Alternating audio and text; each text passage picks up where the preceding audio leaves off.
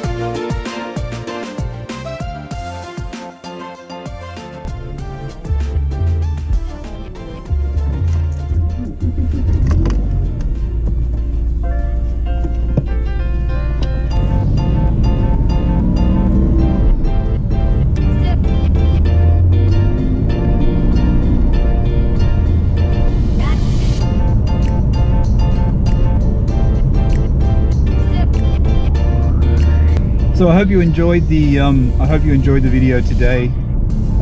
Just a little bit of a let's call it a 997 experience. That's what I called it at the beginning, so that'll be the title of this video. Hope you enjoyed it. The 997 is a great car. You've heard me talk about it before.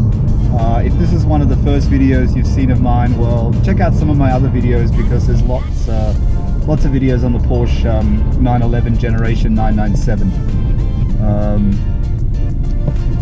But I guess I just wanted to film those little things today because I was inspired by another video on YouTube. Actually, I'm not going to say it's my idea, but I was inspired by an old video on YouTube, so of a 964. But if you're thinking about buying a Porsche 911, I would recommend the 997. And as I've said in previous videos, I would not be turned off by a 0.1. This is a 0.1. 0.1 or 0.2, generation 1 or generation 2. Obviously the generation 1 has the old sat-nav and a few engine issues which have been rectified in later models of the 997.1. But yeah, so that's about it for today. I'm going to leave the video on while I'm driving back towards where I live. And if you haven't subscribed to my channel already, please hit the subscribe button. Also, if you turn on notifications, you'll get a notification when I post videos. There will be more videos coming. I apologize to everyone who subscribes to my channel. I haven't been posting since I've been back in Sydney. I've been a little bit ill, so I haven't really been driving that much, except in traffic to the doctor, so not very exciting. But all good now. But unfortunately only a week or so left here, so not much time. So this trip has not worked out so well for me. But anyway, it's good to get back in the 997 and it's good to drive it again. You know, the more I drive this car, the more I realize how fantastic it is. Then again, driving in city traffic, if it's really heavy, that's another story. But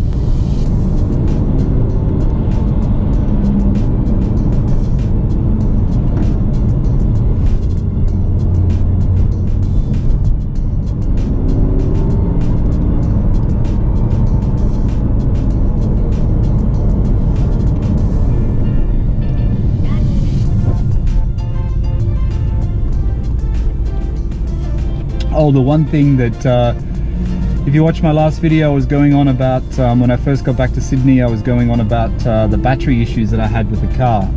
Thank you for all the advice that you guys gave me in comments and private messages. What I did is I put the car on the battery tenderer for a few days when I was ill and I couldn't really drive, just to see if the battery tenderer was going through its right stages. It's basically the Porsche battery tenderer, but it's a C-Tech one. I know a lot of you said you had them fail. I don't think it's failed. I think what it was is the connection to the cigarette lighter when I left, and I had a funny feeling about this. It's all school zones here because it's school time, so you can't go any faster than 40 kilometers an hour. I think what it was the connection from the cigarette lighter to the C-Tech charger, which I thought was a little bit dodgy when I first connected the car when I left last time. I played around with it and I left it on the charger for a few days, on the trickle charger. And when I came back to the car, it had gone through all the stages and it was pretty much, you know, pulse mode or whatever. So no errors came up, car started straight away. I've left the car on and off for a couple of days without being on a tenderer. It seems to be all fine now. So I did actually have a booking to get a new battery. I cancelled that. I'm going to leave that until the next service in January, and I'm going to get the battery replaced at the service. I'm not going to worry about it now because it still seems to be okay. In saying that, when I come back from London in December, hopefully the car starts and everything's okay. So that will keep you updated on that one. But all in all, it's fine now. There's no problem. Yeah, so that's just a bit of an update from the last video. Anyway, thanks for watching. Thanks for all the support. This is a bit of an odd video, I guess. I don't know how it's going to go when I start editing it. I've also got a new MacBook Pro as well, so I've updated to a new version of Final Cut Pro X, so hopefully I will be able to work it out. I don't think it's changed that much. but I'll try and update this video for you guys as soon as possible. Hopefully you'll see this before the weekend. Thanks for watching. If you like this video, please hit the like button, and till next time, thanks, bye.